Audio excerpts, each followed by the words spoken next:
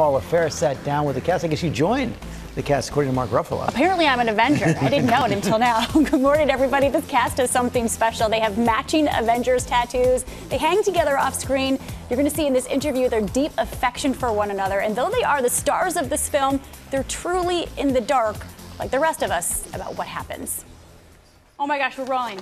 Everybody in character. Calm down. Look alive. All we can do is our best. And sometimes the best that we can do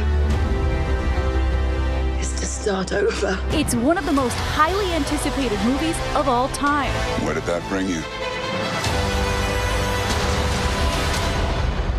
Back to me. As moviegoers saw in the last installment, the Avengers are facing the highest stakes they've ever seen. Why would you do that? We're in the end game now. We sat down with the core six to see if Endgame lives up to the hype. So this movie is under lock and key. How many of you, raise your hands if you've seen it? None of you have seen it? Nope. Do you know what happens outside of your personal scenes? I was only given my little section. I find it strange that you haven't been able to watch your own movie. But why is it? Is it because Mark can't be trusted? Is it because the rest of you can't be trusted? Why does everyone say that? I tend to think if any one of us asked, I'm sure we probably could. I just think personally, I'm actually going to try and enjoy the experience at the premiere. There's so many different pieces going on, and there's like 3 different units happening at the same time.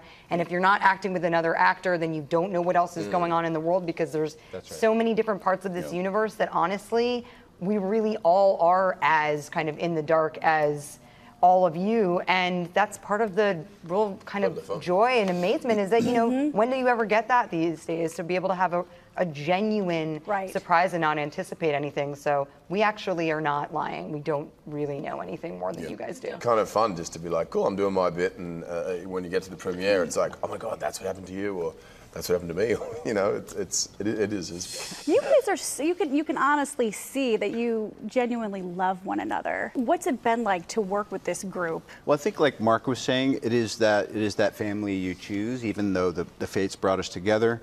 And I can look at each of my co-stars and recall many times that we've sought each other out when there was no call sheet. It's been this really, it's been an amazing, we keep using the word surreal and dreamlike and all that, but I think it's been a very blessed affair. Yeah. Well said. Most of you have kids. Has this upped the cool factor?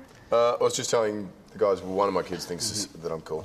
Just one? Yeah, just one. And he gets fed the most, he gets looked after, he gets the most love. The other one's like Wonder Woman, so they sleep outside. Who spends the most time in hair and makeup? I think you. Lady Hemsworth. Lady Who's in the wig and stuff, right? Sure. You got a lot of gas. She's so pretty. Can you guys give me one word to describe the end?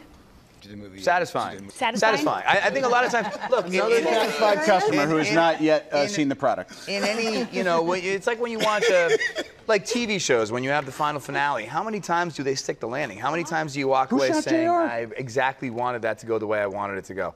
This movie will really, I think they deliver. I think they really do stick the landing in terms of, you know, addressing the arcs and really finding a completion. God, we that nailed was that. powerful. Totally nailed it. That was such a fun interview. Again, none of them have seen it.